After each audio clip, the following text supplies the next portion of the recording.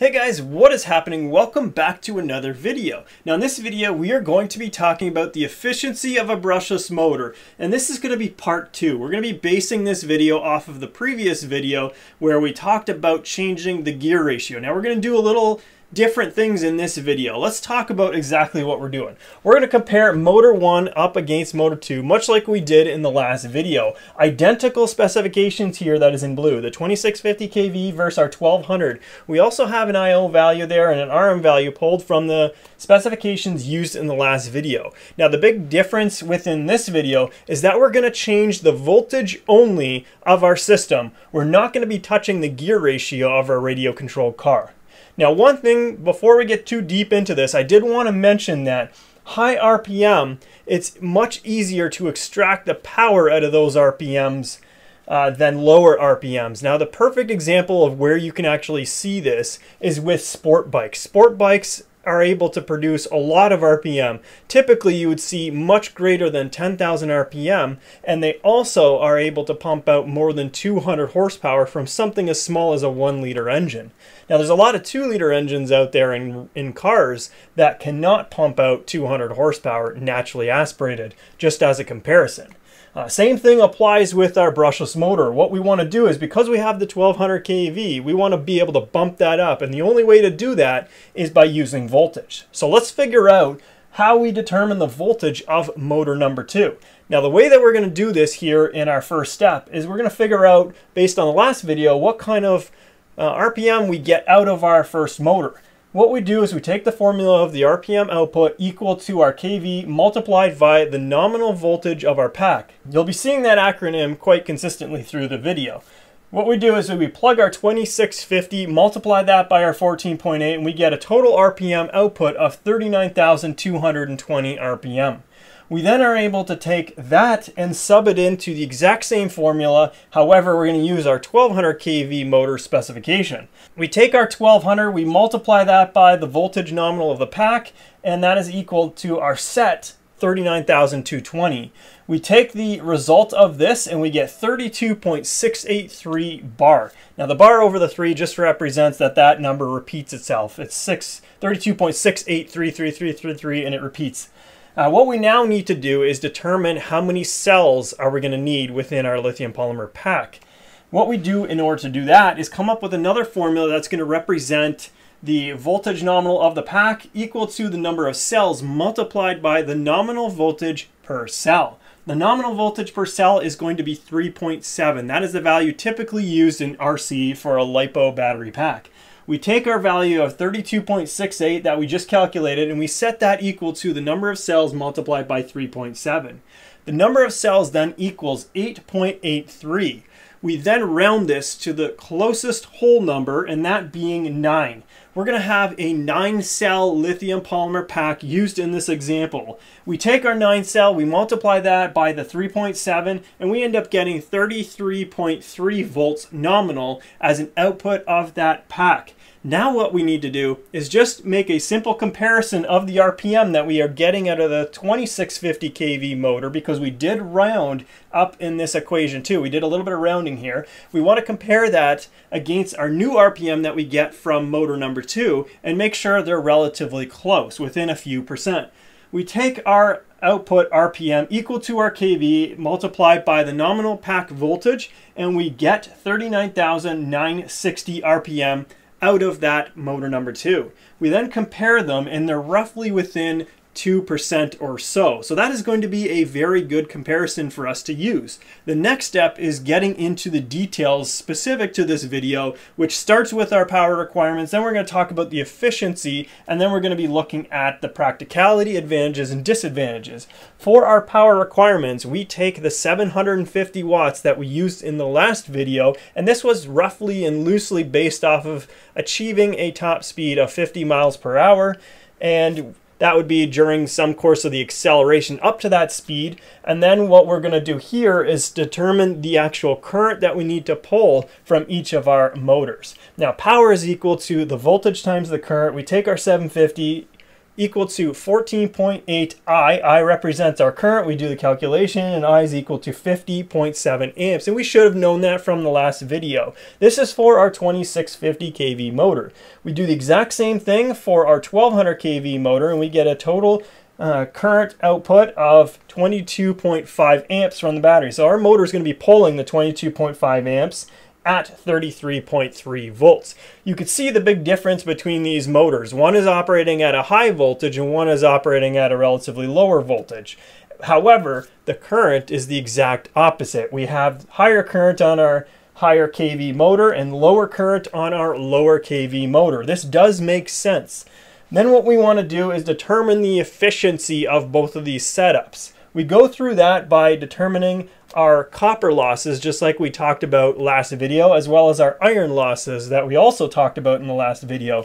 We then set the formula for our copper losses first. It's equal to I squared Rm. This is just a power formula. Now, where we're getting the losses is the current that is running and traveling through the windings multiplied by the resistance of those windings, which we have in the specification up here in blue. We take our 50.7, we square that, and then we multiply by 0.006. The output of this is going to be equal to 15.4 watts. We do something similar for our iron losses in terms of using our specifications here. However, that specification is going to be our 14.8, which is the voltage that we're going to feed the motor, and we multiply that by the current that the motor operates at no load. That is going to represent 3.1 amps of current at no load multiplied by the 14.8 gives us 45.9 watts. The total sum of losses is going to be 60.9 watts of power. Now we do the exact same thing for our 1200 kV motor. We get 22.5 squared multiplied by 0.0235. We get 11.9 watts of power that's going to be wasted by the windings within the brushless motor. We do the same thing for iron losses that we did over here. We multiply 33.3, which is the voltage we feed the motor, by the 1.1 amps. And we get a total output of 36.6 watts lost. We then do the summation of those two values. It equals roughly 48.5. And we do notice that we get a 20% decrease with our 1200 kV motor.